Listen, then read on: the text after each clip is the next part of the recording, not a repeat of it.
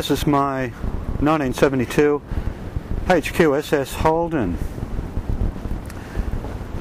I bought the car in 1972, brand new, from John A. Gilbert's in Annandale, Sydney, and drove it for probably around about 10 years. After that, I was given a company car and wasn't quite sure what to do with the old beast, so I ended up putting it up on chocks and leaving it in my father's workshop for the next 20 odd years. It was about 2 or 3 years ago we decided to pull it out, clean the dust off it, fix up the brakes and the clutch and just about all the hydraulics, and replace the hoses, and finally got the old girl back on the road. Haven't driven it a lot in the last couple of years, but when we have, it's certainly been fun.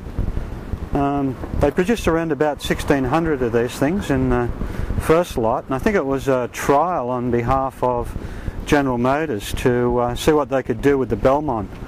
Of course, at that stage there was a Monaro, two-door kind of sports car, but I think the General Motors folks wanted to see if they could create a new mark with a four-door, and this was it, the SS Holden. Of course, the SS today lives on in its current form, and when people ask me, well, what do you have? I say I've got a SS. They all think it's I've got a Commodore.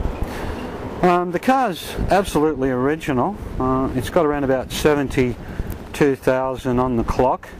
The only thing that I've really done, as you may know if you're an aficionado, is I've changed the wheels.